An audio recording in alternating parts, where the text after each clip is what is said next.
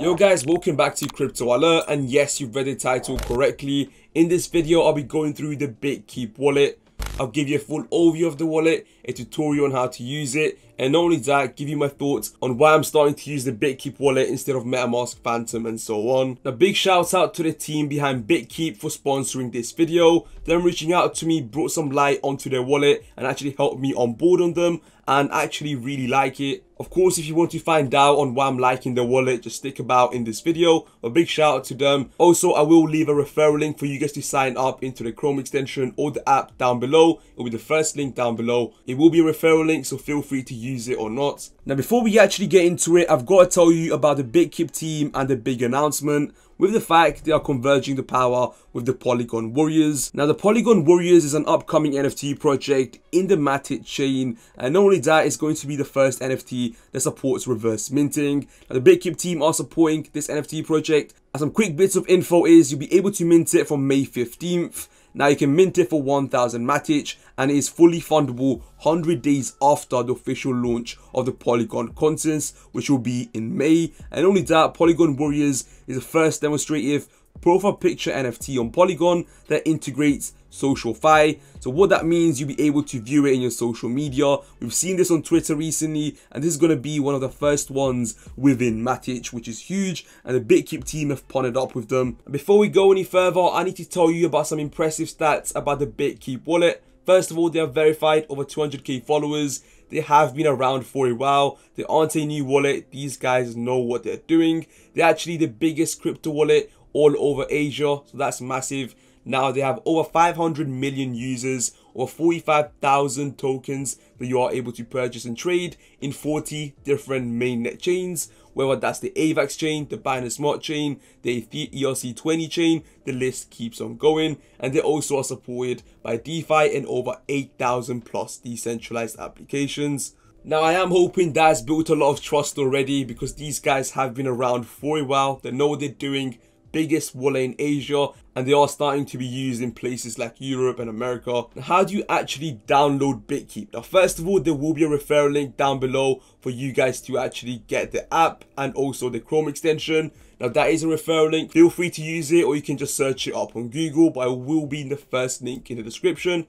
Any support will be muchly appreciated. First of all, I will go through the Chrome extension, showing you how to download it and how to set it up. And after that, I'll show you the app. Now, for the Chrome extension, you can just go over, click on the link right here, and it should take you to this page. You can click Add to Chrome, and you can click Add Extension. Now, setting up the wallet isn't too hard. You should have your wallet up here as a Chrome extension. You can import your wallet if you already have your private key, or you can actually create a new wallet. To create a new wallet, just choose different mainnets you want to include.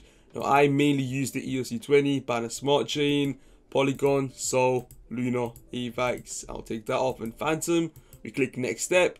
Here you will get your Mnemonic Code. Now, this is going to be a 12-word seed phrase, which is basically a private 12-word phrase which you need to keep safe. Do not take a photo, do not screenshot it, do not have it down anywhere digitally. Instead, write it down in a piece of paper and keep it safe, whatever you need to do. But in this case, I'm just going to show it as this is a test wallet just for the video. We got all the different words. I'm going to quickly write that down. I've just backed it up. I'm going to click I have backed up, and right here you will need to confirm you have saved, written down basically your mnemonic code, your seed phrase.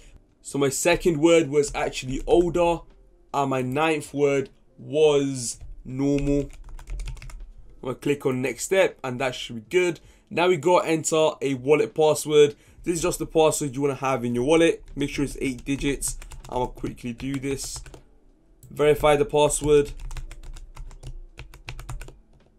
Then you want to enter your wallet name. I'm going to call it Test Wallet. You can call it whatever you want so you can recognize your wallet. Then I'm going to click Confirm. And then we'll import all your main chains. So we got AVAX, BNB, ETHEREUM, FTM, Luna, Matic, and Sol. Now I'll quickly show you how to send and receive different coins. So let's say I want to receive BNB right now. I'll click on BNB, received. I'll get my address right here. So if anyone wants to pay you BNB or deposit some BNB, copy this and send it to them. You receive your BNB right here. Let's say now you want to send BNB. Click on send, put the address you want to withdraw to, put the amount, let's say if it's 2 BNB for example. Here you can customize how fast you want your transaction. The faster you want it, the more you will need to pay, of course, but obviously the BNB fees are really low, and you can actually just send it over, click next step and send it. Now this is probably one of my favorite things about this wallet. These guys have bridging built into their wallet. So pretty much what you can do is go over to swap right here, and you can swap between different networks. So let's say right now you got a bunch of Ethereum in the Ethereum mainnet. You're trying to sell it, you're trying to withdraw it, but the gas fees are killing you. The gas fees might be really high, transactions maybe not going through. Whatever the problem is, you can actually come up here, swap, so you can go in Ethereum mainnet. Or let's say you want to withdraw 1 Ethereum. You can actually see here, select a different network, Binance Smart Chain, choose a coin. Let's go with USDT. And right here, you would get 3,000 USDT in the Binance Smart Chain from your Ethereum mainnet, saving on a whole lot of gas fees. So for anyone that's flipping NFTs or sort of minting a lot of Ethereum NFTs, this is definitely a shout for you guys to look into, because I know gas fees can be really painful. Now obviously you can see different things, like right here you can choose other networks you would like to add, or even up here you can go ahead and click on test wallet and add different wallets.